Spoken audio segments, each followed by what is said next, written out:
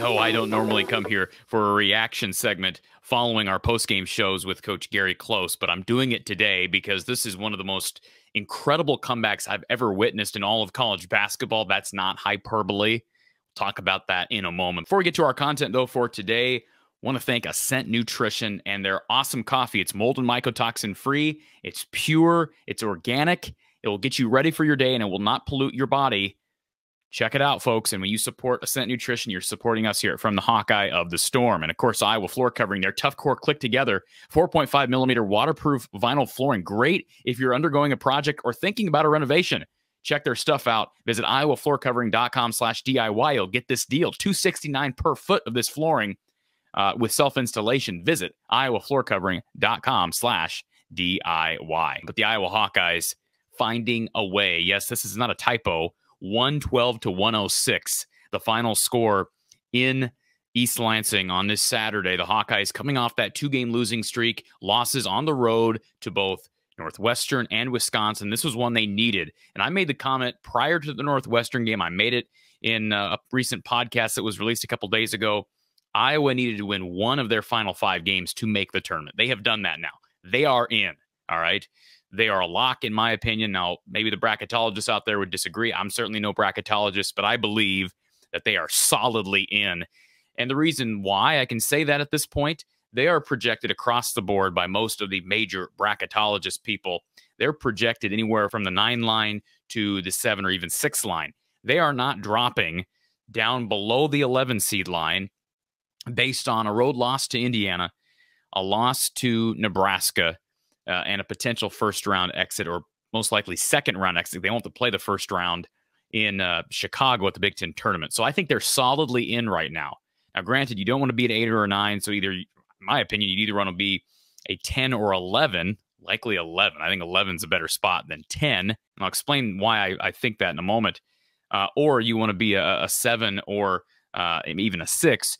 8 or 9, obviously, you got to play a 1 in the second round potentially. So 8 plays 9 in the first round, and then the winner of that would play the winner of 1/16, so likely the 1 seed. The reason I'd rather be the 11 seed over the 10 seed is, yeah, I'd rather play a 3 in the second round than a 2. And if you're playing in the first round as an 11 seed, yeah, you're playing a 6, but I'd rather play a 6 and a 3 seed than a 7 and a 2. That's just how I feel. To me, Iowa's had a greater issue with getting out of the second round. You look back at the history of Iowa basketball under Fran McCaffery, they've won a lot of those first-round games. No, they did not beat Tennessee years ago. No, they did not beat Richmond last year. They beat Davidson one year. They beat Temple another year.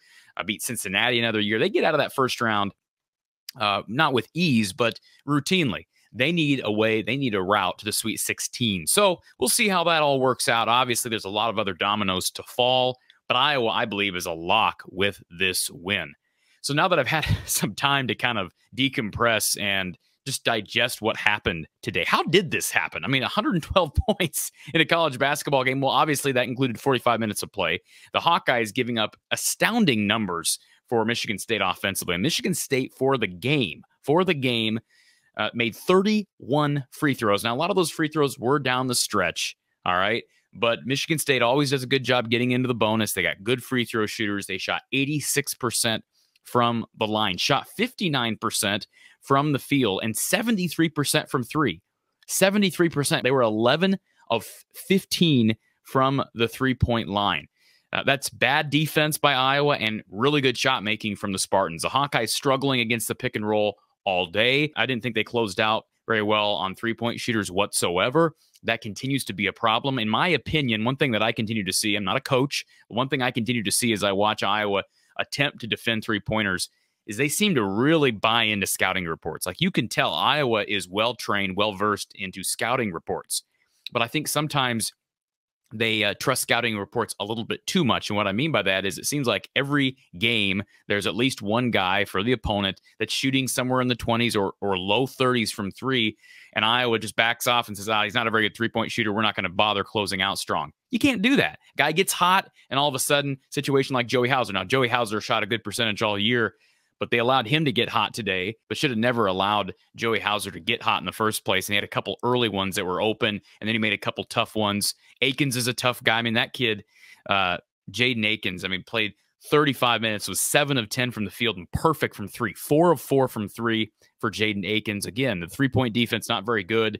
And Tyson Walker hit a lot of tough shots. He was 11 of 15 overall, 2 of 3 from three. And Hauser, by the way, mentioned him, 4 of 4 from behind the three-point arc. Iowa struggled mightily. They gave up a lot of layups, a lot of threes. And as Coach Gary Close has talked about on our show, that's usually an indication that your defense ain't doing a very good job when you're giving up threes and layups. So the Hawkeyes gave up over 100 points in regulation. Now, Iowa found a way to 100 themselves.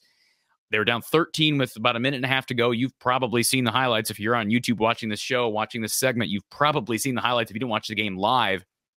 Iowa down 13 with about a minute and a half to go, made 5 of 6 threes down the stretch. Michigan State was pretty darn good from the free throw line in that final minute, only missed a couple. And I tell you, A.J. Hoggard hit a lot of clutch free throws. And in the end, Hoggard was 12 of 14 from the free throw line, but missed a big one that gave Iowa an opportunity to tie it up with a 3 from Peyton Sandford, and tie it up he did, sending this game to overtime. I believe it was Hoggard with a last-second heave to win in regulation, went by the wayside, and the two teams went into overtime, locked in at 101. And once we hit overtime, Iowa wins the tip. Fran McCaffery talked post-game about how he challenged Chris Murray to win a tip. Chris said in the post-game press conference that he hadn't won a tip in about a month. I think that's accurate. And he went up and won the tip. And that kind of set the precedent, set the tone. Boy, Tony Perkins really good as well. I mean, look at his three-point percentage. A guy who we talk about struggling from behind the arc. He was 4 of 5 from 3, had a couple big tip-ins in overtime, had 5 offensive rebounds. Tony Perkins, 6'3", 6'4" guard, doing serious work in his 38 minutes played. Connor McCaffrey has been kind of up and down lately. Boy, he hit some big threes to bring Iowa back. 3 threes made on the day for Connor. He was 3 of 7. That's the kind of night he needs to have routinely. Peyton Sandford hit that game, tying 3 at the end of regulation. He was 6 of 10.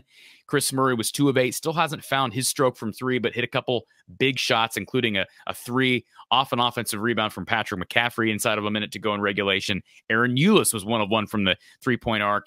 And Patrick made a big one, too, down the stretch, which was good to see because Patrick has struggled shooting since he's returned from his mental pause. So final numbers, Philip Rebracha fouled out in regulation, did not play in overtime, ended up with 18 points, and they needed all those 18 points. Believe me, he was perfect from the free throw line. 6 big free throws for Philip, 6 of 9 from the field. Chris Murray had 26 points despite his struggles from outside, 8 rebounds for Chris. And I should also mention he had 4 assists, and Philip Rebracha had 5 assists on the night as well. Aaron Eulis had 5 points, had 2 assists, just 1 turnover for Aaron. He has continued to really take care of the basketball, which is good to see.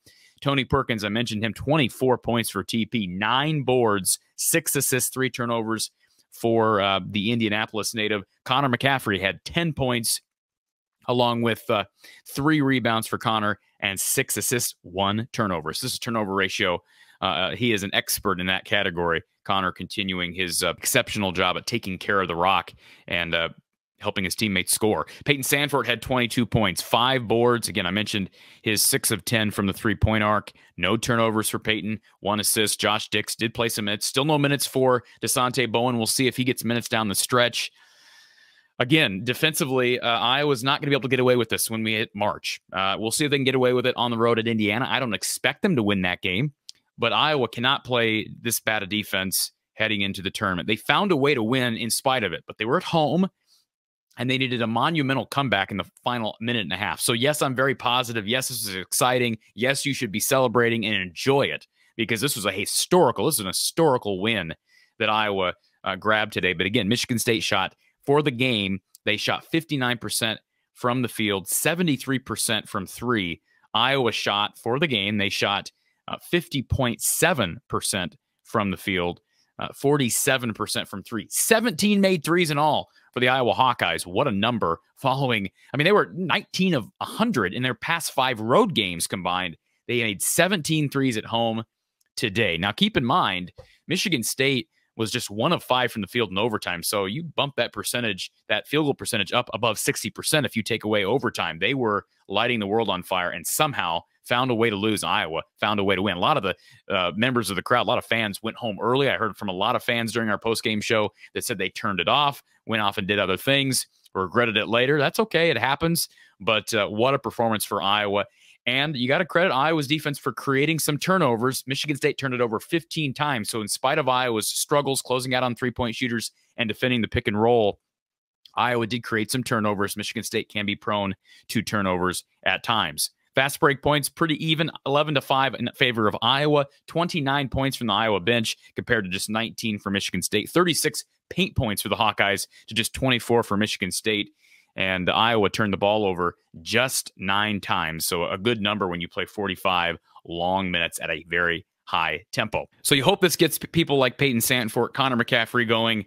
Chris has still got to get that shot back. But I think just winning this game, in spite of how they won, doesn't matter how they won, winning this game does huge things for you. Again, I think it locks you into a tournament spot. I think that's almost guaranteed at this point. I'm going to call them a lock at this point. Iowa's a lock for the tournament. You get off the schneid, the 2-game losing streak. I don't care if it was at home. Winning a game gives you exceptional confidence as you head back to the road. They still got to figure out how to shoot better away from home, but they got a chance to do that, and they're coming off 17 made threes in this game. The way they came back, they did it against Wisconsin, fell short in overtime in that game, did it against Michigan late. This team is really good at fighting to the finish, and that's a good sign for March, folks. I know people like to give Fran and his teams a hard time for not coming through late in tournament play.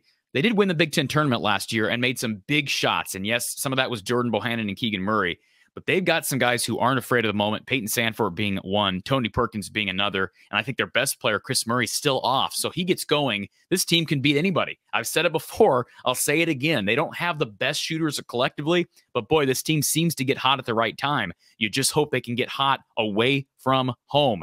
Last game will be next Saturday, last regular season game in Carver against Nebraska. You win both of these final 2 games. Again, it depends on what everybody around you, what they're doing. If you can win a couple games of the Big Ten tournament, I could see this team climbing to a 6th seed, and that would be best case scenario. Best case scenario, you get to a 6th seed, play an 11 in the first round, a potential 3 in the next round. That is best case scenario for Iowa, and I don't think it's out of reach. I think they can do that, but again, need to win these last couple games. A win at Indiana on Tuesday would pay huge, huge dividends.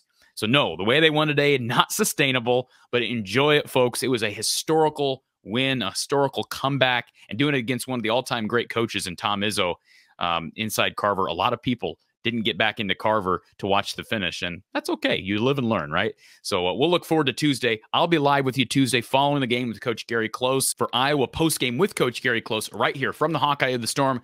We'll talk to you then.